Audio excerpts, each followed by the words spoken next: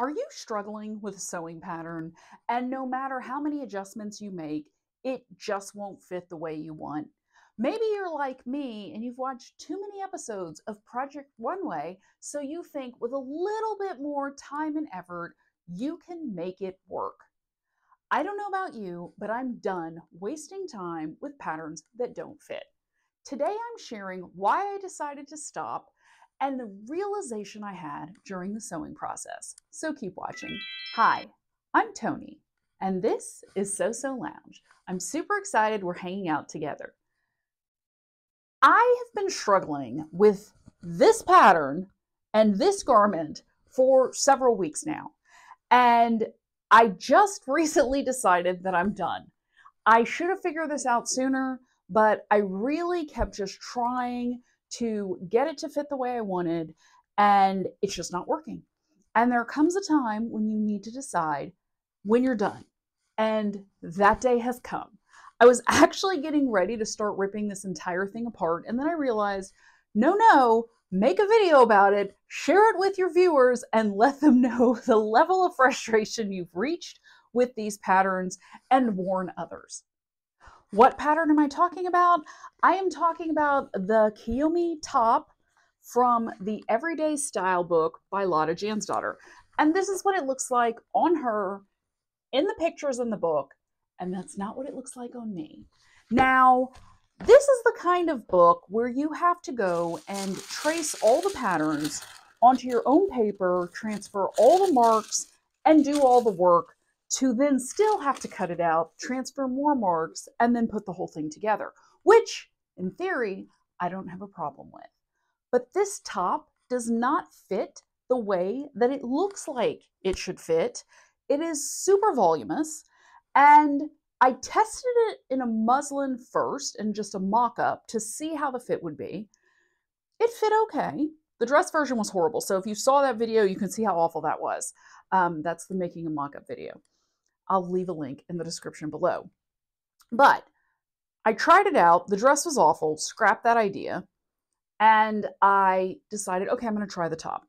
The fabric I have is a little bit stiffer than muslin. This is a waxed cotton. And I adjusted the pattern when I transferred it. I was like, okay, it's a little bit full for me. I don't want to look like it's maternity wear because I am not pregnant. And I took out 1 inch from the side seams. Okay, front and back, took out 1 inch. Okay, let's see how that looks. Put on the top, still too big in the arms. I had Grandma help me adjust the arms. We trimmed out the shape of the arms. I took in the side seams another 3/4 of an inch on each side, and it still doesn't fit. And as I was sitting at my sewing machine, getting ready to rip this whole thing out, I decided that I needed to just stop so I'd have something to show you today. So this is what it looks like. This is actually inside out. And I've tried everything I could possibly think of to make this work the way that it should work. And, I don't really know a lot about Lotta Jansdottir, and other than that she's a textile artist and that she had somebody help her with the patterns. She had a pattern maker for the book. But the patterns in the book all look so much better than the actual patterns when I transfer them and then make them up in fabric.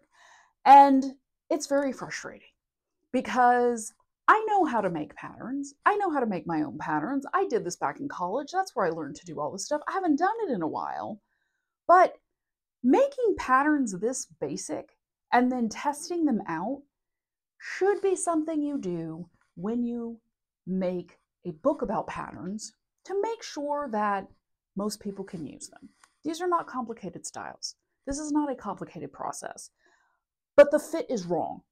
And several of you who have watched my other videos where I talked about my aspiration to make these various garments have said, I really wasn't impressed with the book and I don't really like the way the patterns fit, but good luck. Thank you. I needed it.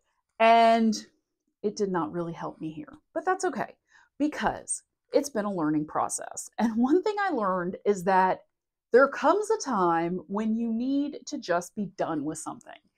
And That's the time with this pattern. Like, I've done everything I can possibly do. I gathered it the right amount. I took a lot of width out of the seam allowances to try and fix the volume that just pooches out. And even though taking it in at the sides, it's not going anywhere. There's nothing I can do to fix this at this point other than take the whole thing apart.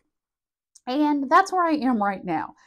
I had planned to make a skirt from this book, and that's actually the first thing I tried, which went horribly wrong.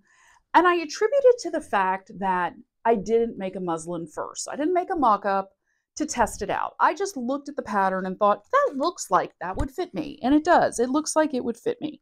It doesn't look like it won't fit me. It doesn't fit. There's no ease in the skirt at all, which you'd kind of expect that when they give you pattern measurements, it would work. And you'd say like, okay, these are my measurements, so this is the size range I'm in. And you would assume that there was ease built into that pattern, not that you'd have to figure out what it is and work it out yourself. So thankfully, I have a lot of this fabric. I have already started ripping apart this skirt, and I think I can use a different pattern and get it to fit and salvage these two pieces with some additional yardage I have. So it's not a total loss. But that's why I made the mock-up of the Kiyomi top. And it just didn't make a difference. And so when you think about how much time I've spent, or I think about how much time I've spent on this project, it's been way too long. It hasn't been fulfilling. It's been more frustrating than it's been fun. And I'm done. So I'm not going to sew any more patterns from this book. I will use it for inspiration. The colors are beautiful. The fabric designs are beautiful. They do have some really good ideas for scraps and things to do with scraps that I have not seen other places. So, I might do a scrappy little project one day. But I think it needs to just go sit on the shelf with some of the other books. And I'll go through my collection and see what else I can be inspired by and figure it out. But we are done with a lot of Jan's Daughter Everyday Style. Initially, I'd planned to make a tunic top with this beautiful fabric over here. I'm not doing that. I'm not even wasting my time to make the muslin. I've looked at the pattern. The darts look weird to me on the bust. I'm not sure if the sleeve's going to fit, so I'm just going to scrap it. We'll save it for another day. Have you tried sewing with this book? Because I would love to know your experience, if it was similar to mine, or if you had a better experience, because I would really like that somebody had a good experience with this book. So leave a note in the comments below and let me know your thoughts. So in the midst of my struggles, I came to the realization, I had a great revelation that these patterns are not great. And I can make my own patterns better than the patterns in this book. So I think that's what I'm going to start doing. I haven't really done much pattern work in a while, in years, actually, really a long, long time. Let's not pretend, it's been a long time. And I always enjoyed making patterns back in college. Like that was one of my things. Like I really enjoyed doing it. I wasn't great at it, but I've become more meticulous since then. So I know I can do a better job making some patterns to go with some of the things I want to make. And I was actually looking through my pattern cabinet to see if I had a kind of a tank with some darts that would work with this fabric. Because once I take these gathers out, I'm going to have a lot more fabric. And I didn't ever cut off the 3/4 I took in. So that seam's still in there. I haven't trimmed it. So once I rip it all out, I think I'm going to have a decent sized top, but I don't have a pattern that makes this kind of a garment. So I thought that would be the perfect thing to start with. It is very basic. It is a round neck, put in some bust darts and adjust the side seams, maybe put in a little curve so they fit a little bit better and it's a little bit more fitted through the waist area, and see how it goes. If you would like to see that, or at least hear about the process, let me know in the comments below, because it's something I've kind of been toying with, but I don't know if you guys want to watch that, so let me know. I'd love to hear back from you. And if you're wondering how it all started, you totally want to check out this video coming up next. I go into details about my plans for 2023 including some designs from the Everyday Style book, which won't be happening anymore. You don't want to miss it, so keep watching.